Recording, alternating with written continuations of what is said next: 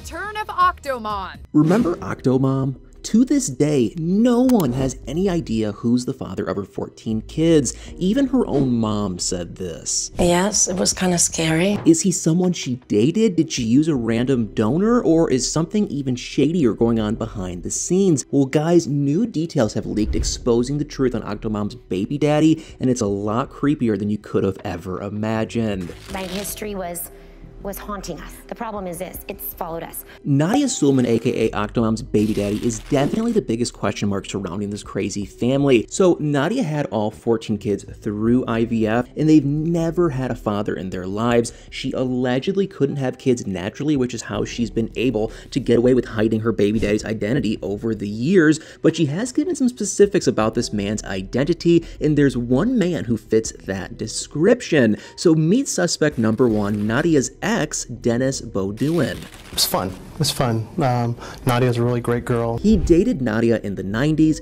but he claims that she was quite different back then. She looks different, sounds different. You know, it's just not I remember. Now, he seems to have been blinded by love because even back then, she had apparently also been trying to get pregnant, and she had asked him to donate some of his genetic material to her. Not the Nadya whom he says asked him to donate sperm, saying she had ovarian cancer and had to act quickly if she wanted kids. And the crazy thing, Dennis gave her multiple donations. But you don't know that she was doing any IVF during that time. You just know that you were given samples. Correct. And he didn't question giving her what she wanted. And you just didn't think to ask? No. He would just give her the donations since he was really in love with her and dreamt about starting a family with her, but she didn't end up getting pregnant back then, and eventually she and Dennis broke up. But fast forward 10 years, he's now seeing Nadya on TV having a bunch of kids, and Dennis broke down in tears. What is the process like for you? What are you going through here? I just think about I guess it just hit him that these babies could be his. And what makes it even scarier is she says the same father for all 14. So Dennis was heartbroken thinking these kids could be his babies, and like any good man, he decided to step up for the kids. So he reached out to Nadya and offered to help raise the babies. But was Dennis being a stand-up man or a creepy ex-boyfriend that could not let go of the past? Because Nadya claimed Nadya has said the father of all her children is a platonic friend who she's already notified.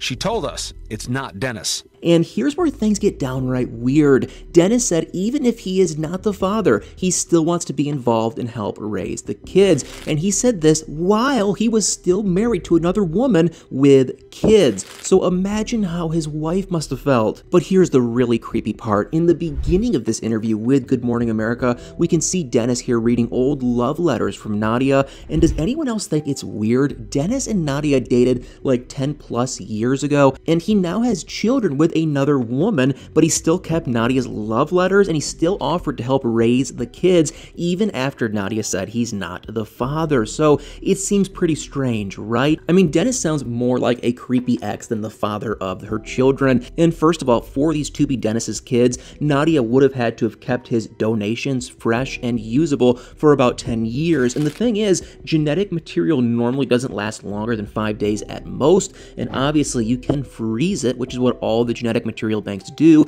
and if you do freeze it properly, it could actually last 10 years or even more. So it's not like Nadya just straight up couldn't have used Dennis's genetic material that he gave her, but it seems pretty unlikely considering the way that he had donated it to her. It wasn't done professionally at all. It was just something that they did at home a few times. But here's where the evidence started leaking out that Nadya could be lying about Dennis, because people started to notice all over the internet that Dennis is almost a spitting image of several of the kids. I mean, look here, guys. Dennis does look very similar to a lot of the kids, and even though Nadya claims Dennis is not the father, he didn't actually believe any of it, and he even said that he wanted the kids to take a DNA test to prove whether they were his or not, and unfortunately, it doesn't look like the DNA test ever ended up happening, which is kind of a shame, since that way we would have known for sure whether he was the father or not. But if I'm being honest, he's likely not the one, because of another weird leak that that I'll get into in a second, and there's just not enough evidence pointing to it. The best thing he could have done was just leave her alone when she didn't want his help, especially because, once again, at that point, he was actually married and had kids of his own to take care of. And he said that his wife really wasn't happy about the whole situation either, which makes sense, and he would have pretty much had to leave his wife and kids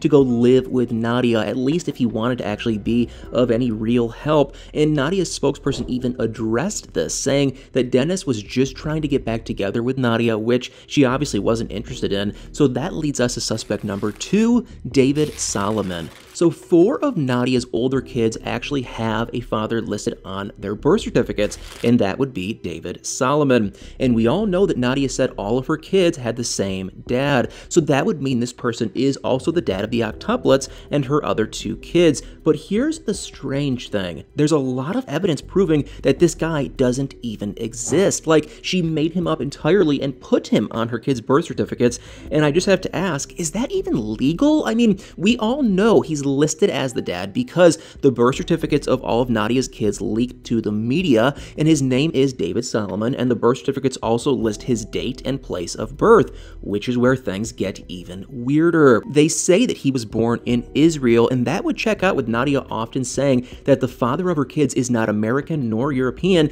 but beyond that, there is a lot of mystery surrounding David because every single birth certificate lists his birthday as being something completely different. Literally, not one of the birth certificates has the same birth date for him, and it's not like there was just a mistake with one of them. And another thing is that his surname, Suleman, is actually really similar to Nadya's surname, Suleman, and obviously this could just be a giant coincidence, but put that together with the inconsistent birthdays, and it just seems like David Suleman is a cover-up that Nadya created for the actual father of her kids. And in fact, many people, including her own dad, have accused Nadya of just making up David Suleman entirely, and with all of the coincidences around him, I could kind of believe that, especially since all of Nadya's kids actually have David's last name. So this all could have been a way of actually just giving her kids a different version of her own last name, but that's all obviously just speculation, and if you think it's possible that Nadya just used an anonymous donor, that's also most likely not true because Nadya herself has claimed that that's not the case at all.